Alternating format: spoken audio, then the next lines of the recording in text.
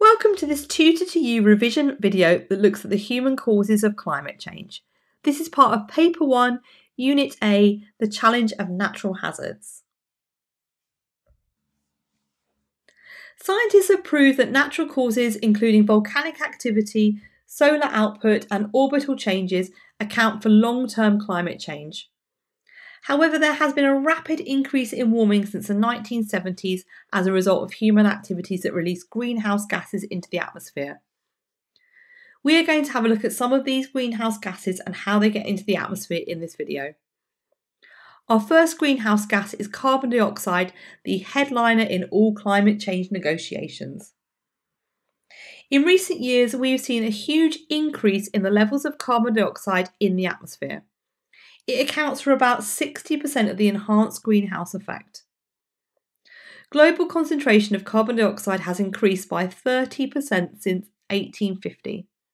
Burning fossil fuels such as coal, oil and gas in industry to generate electricity or to power vehicles all release huge amounts of carbon dioxide into the atmosphere. Deforestation is also responsible. When trees are cut down to clear the land for economic activity, they are often burned, which emits lots of carbon dioxide. However, trees are also natural carbon sinks storing carbon. So once they are felled, they are no longer able to store the carbon and it is released back into the atmosphere. Our second greenhouse gas is methane.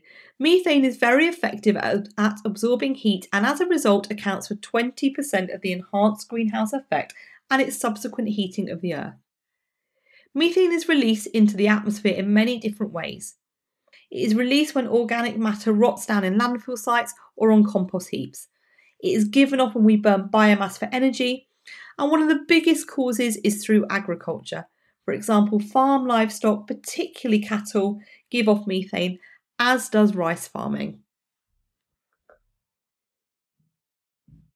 The final greenhouse gas we are going to discuss in this video is nitrous oxides. Nitrous oxides are extremely efficient at trapping heat.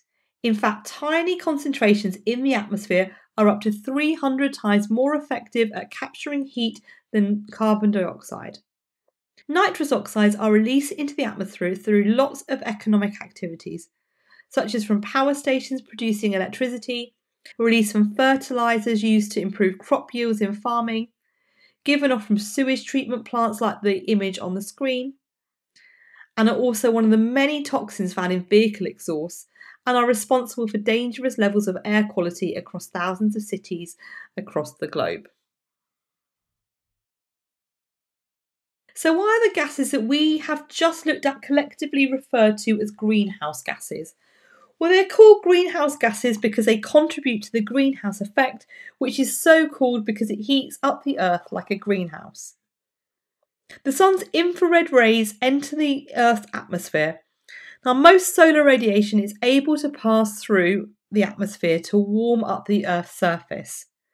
This is called shortwave radiation. We call the heat given off by the Earth's surface, so the reflected heat, long-wave radiation. Many human activities cause greenhouse gases to be released into the atmosphere. These form a blanket within the atmosphere that traps in this long-wave radiated heat. This again is the heat that has been reflected from the Earth's surface. We do need the greenhouse effect to keep the Earth warm.